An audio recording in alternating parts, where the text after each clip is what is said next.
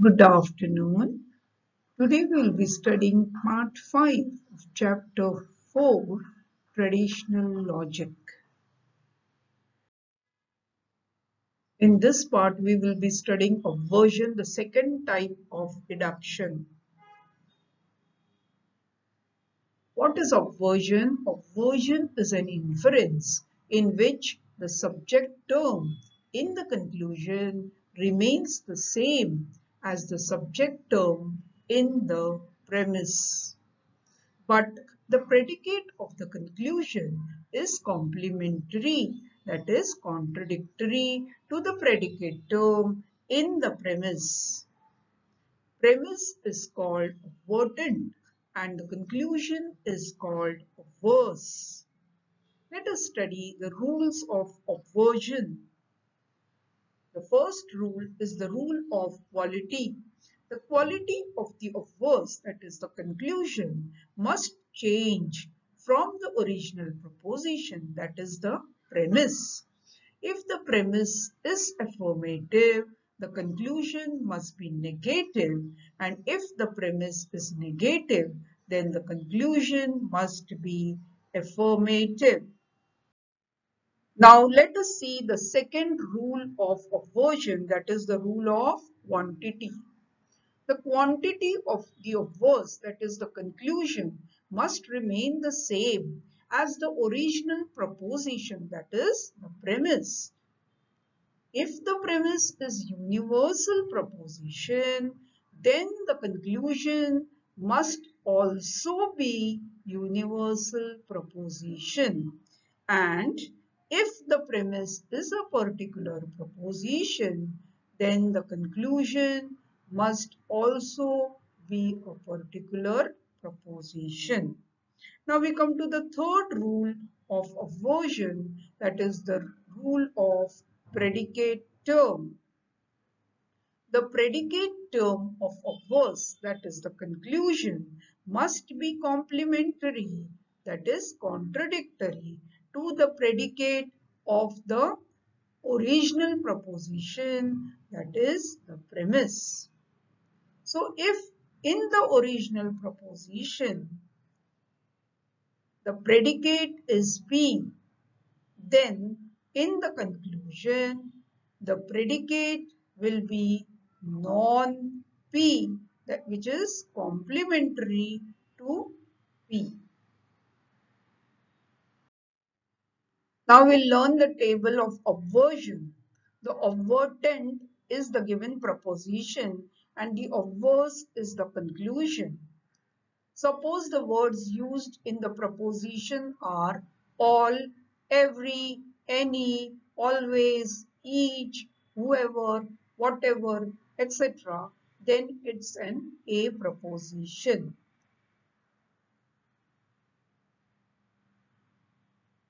Suppose the basic form of A proposition is given. All S is P. Then its obverse will be E. That is, the basic form will be no S is non-P. Now suppose in the given proposition words like no, not a single, not even one, never, none, not at all are used, then it's an E proposition. Suppose the basic symbolic form of E is given to you as no S is P, then its obverse will be A, that is all S is non-P. Now suppose the words used in the given proposition are some, a few, many, mostly, several, often, generally, frequently, etc. Then it's an I proposition.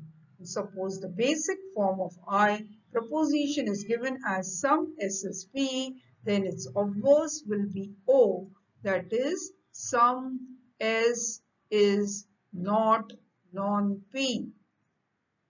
Now suppose the words like some not, few, rarely, scarcely, hardly, seldom, are used in a given proposition, then the proposition is O proposition.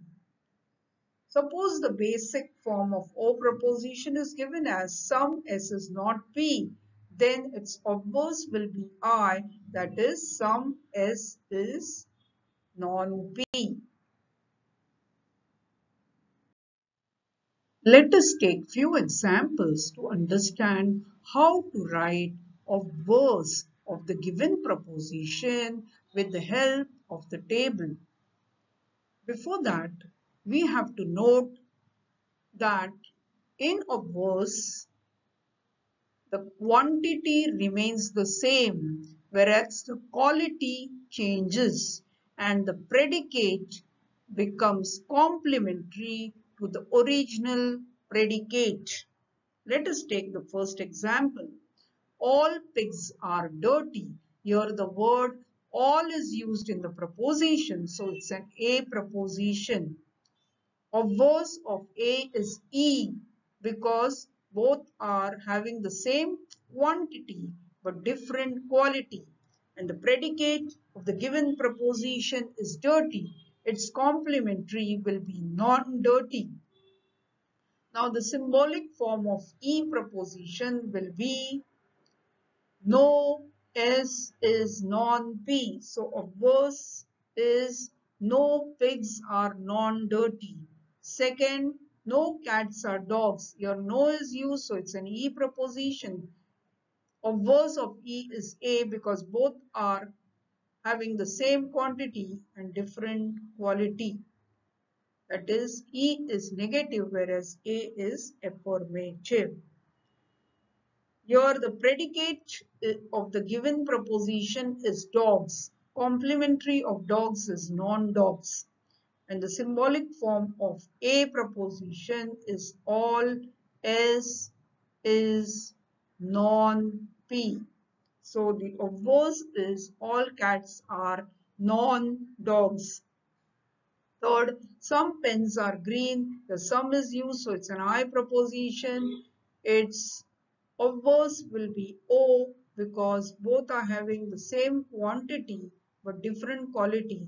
I is affirmative whereas O is negative. Now, here the predicate is green.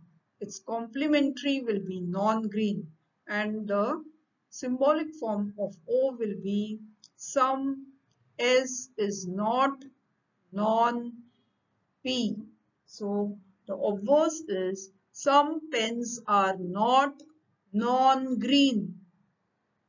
Now we come to the fourth. Some dresses are not comfortable. Here some and not is used, so it's an O proposition. And obverse of O is I because both are particular propositions having the same quantity and different quality. That is, O is negative whereas I is affirmative.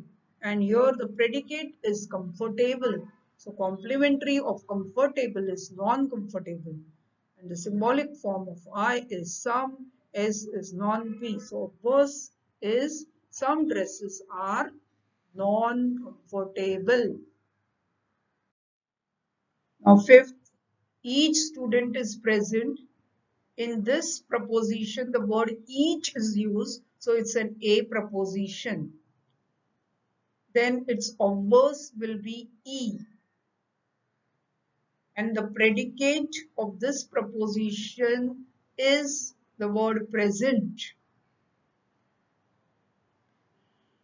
Its complementary will be non-present. Okay? And when you are writing the obverse of A, that is E, you should write it in a singular term since it is given as singular term in the A proposition. So now we'll write it as E as no S is non-P. So no student is non-present. Now we come to the sixth one, not even one bus is purple, not even one is given in the proposition. So it's an E proposition. Its obverse will be A and its predicate, given proposition's predicate will be purple. It's complementary of purple will be non-purple. So when you are writing it, transforming it into a preposition, you must write it in a singular term only, because the given preposition E is in singular term. So obverse will be every bus is non-purple. Now we come to 7. Mostly houses are small. Your mostly word is used in I preposition. So it's an I preposition. And its obverse will be O preposition. So here directly you can do mostly with not is O preposition, or you can reduce this, transform this into basic symbolic form and then write its obverse. Both are correct. So now here the predicate is small, so its complementary will be non-small. So the obverse will be mostly houses are not non-small. Now we come to the 8. Rarely movies are good. Rarely word is used, so it's an O preposition, but rarely with not is doesn't sound grammatically correct. So what we do, we transform this into the basic symbolic form, that is some S is not P. Some movies are not good. Now you can write the obverse of O, that is I, which is some S is P, and here the predicate is good, so its complementary you will be writing in obverse. So you will write it as some movies are non-good. Let's take the 9th example. Books are always friends. Always word is used in this proposition. So it's an A proposition. Obverse of A is E. So always becomes never in E, and friends is the predicate of the original proposition. Its complementary will be non-friends. So the obverse will be books are never non-friends. Next. 10th, hard work is never wasted. Never is used in the preposition, so it's an E preposition. Its obverse is A, never becomes always, and the predicate here is wasted. So its complementary will be non-wasted. So obverse is hard work is always non-wasted. 11th, a few rides are enjoyable. A few is used in I preposition, so it's an I preposition, and its obverse will be O, where a few not will be used, and predicate is enjoyable. Its complementary will be non-enjoyable. So it's a few rides are not non-enjoyable.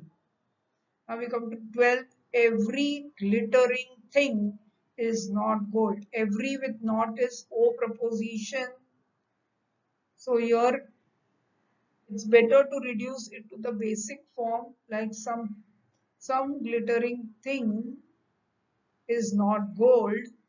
And now you can make its obverse, that is I, and the predicate is gold, so its complementary will be non-gold, and obverse is some glittering thing is non-gold.